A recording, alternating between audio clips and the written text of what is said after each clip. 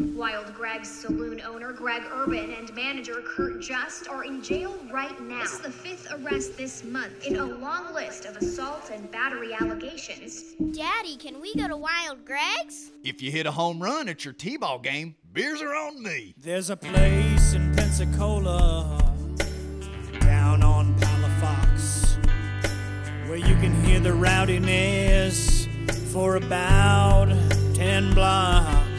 It's a place where country folks can come, yeah, dudes and chicks, to see the city's urban core, but still live like you're out in the sticks.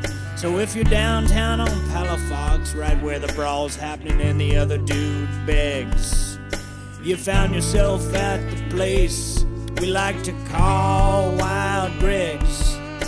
But anyone can come to Wild Greg's, and by anyone I mean even kids. If you're old enough to stand up, we'll fill up your cup and give the kids sippy cup lids. And even if you can't stand up, you're so drunk that you're falling down, we'd be happy to serve you and your middle school friends another round.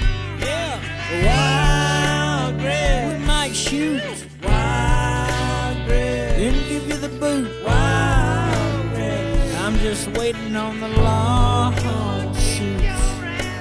Wild Greg's, we might shoot Wild Greg's, and then give you the boot. Wild Greg's, we're just waiting on the lawsuits, baby. Wild Greg's, it's a place where you will forget all of your cares.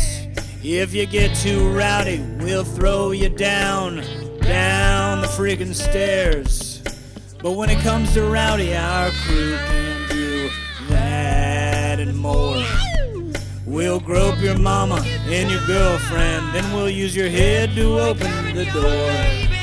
Yeah, Pensacola's a quaint little town, but only one place has the bull. Line dancing, yeah, we've got it. With high schoolers, this place is full. So if you end up on the sidewalk during gallery night with a bloody face, there's probably one spot you've been to. You know the name of the place.